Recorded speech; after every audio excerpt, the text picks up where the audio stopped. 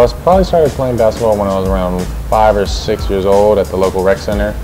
My parents just signed me up and I kind of just grew into it.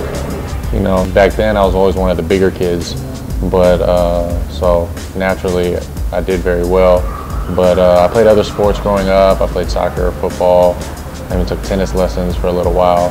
But basketball just always seemed and always was the most fun for me.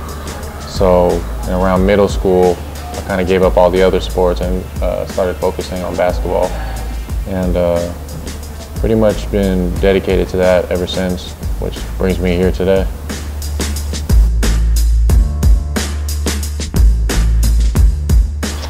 You know, I know everybody always says it, and I don't want to be repetitive, but the game is very different. It's a lot faster here in the Philippines, a lot more physical. The players are actually a lot craftier. I'm not sure where they learn all those offhand, off-leg stuff, because they don't teach that stuff back in the States. In the States, it's a lot more methodical. You know, players are generally bigger and more athletic, but it was definitely an adjustment, learning how to play with the locals and assimilating, obviously, into the culture and the way certain players are, especially with the language barrier initially. And just getting to know your surroundings, it took a while to get used to it.